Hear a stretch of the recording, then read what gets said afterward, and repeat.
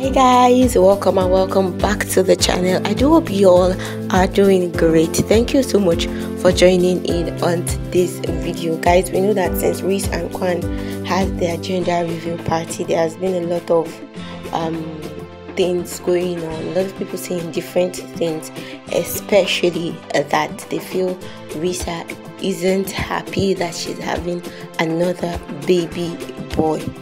Well, if you've watched Reese and Kwan's very recent video, you'll see that they actually addressed issues surrounding that, and they've made it clear to us that they are happy to prepare to welcome another bundle of joy into the world, regardless of the baby's gender. And if we must agree, we know that that is true.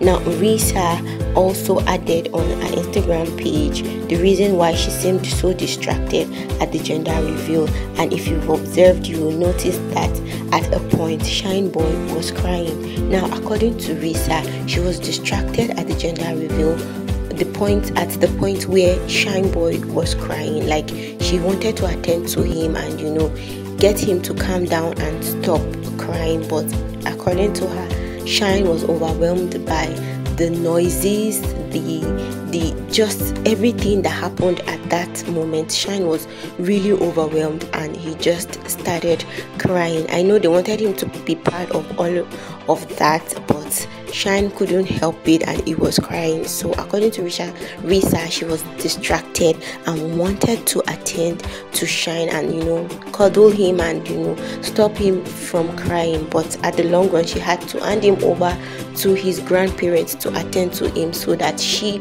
and Kwan could just enjoy the moment. Of course, we have to admit that babies, most times they get overwhelmed by unexpected noises and shoutings. Let me know in the comment section if you agree with me. Shine Boy really was crying and he still kind of had a swollen face at the time they were taking pictures, if still. So let me know in the comment section if you agree with me. And to a lot of people saying Rissa isn't happy to have a baby boy, please get that out of your mind. I think the most important thing is to have a healthy baby and a safe delivery, and we are all happy for Reese and Kwan regardless of the gender of the baby.